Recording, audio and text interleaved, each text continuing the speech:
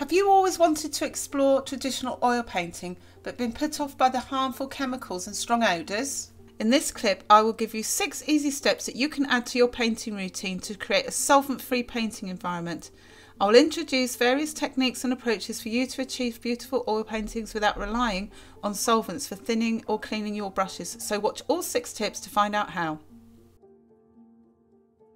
The main reason why I use solvent is for underpainting, but there is an easy non-toxic alternative, and the benefit is that it dries super quick too. This method is underpainting with acrylic paint. All you need to do is follow the same process of underpainting with oil paint. The difference is you start with a straight water down wash by adding water to acrylic paint. In this instance I have used burnt umber. You then start blocking in by sketching in with a watery mix so that you can rub out any mistakes. You then move on to blocking in the dark areas by adding the darker tones first by using acrylic and a minimal amount of water, and then gradually moving to the lighter tones by adding more water.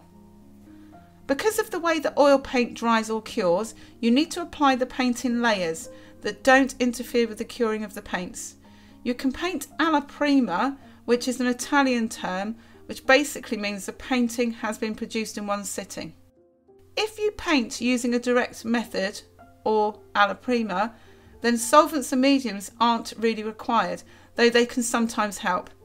If you really needed to thin the paint down, then I would suggest you thin the paint with a non-toxic solvent. This method of painting involves placing distinct strokes or colour with the intention that they will remain there in the finished painting rather than being covered with layering. If you really wanted to create an underpainting with oil, this can be done using lavender spike oil. It's an essential oil that's been documented to have been used as a solvent for oil painting since the Renaissance. Painters such as Da Vinci, Rubens, Van Dyck and others have been recorded using spike oil. Though this is a solvent, it's the best alternative to turpentine and odourless mineral spirits on the market.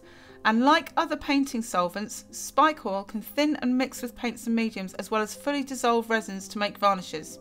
Because of the high concentration and quantity used, even solvents with health benefits and lower toxicity risks should be handled carefully. For example, people who have allergies to lavender or flowers or are sensitive to strong smells should use caution while using spike oil, painting solvents and essential oils. In practice, people should always use adequate ventilation and the additional safety measures when using any painting solvents.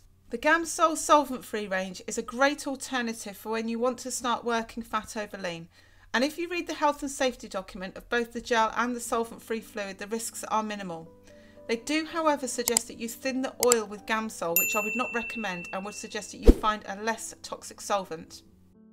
Everyone knows that oil and water don't mix, especially when it comes to oil painting, but thanks to recent developments, a great variety of water-based oil paints are now available.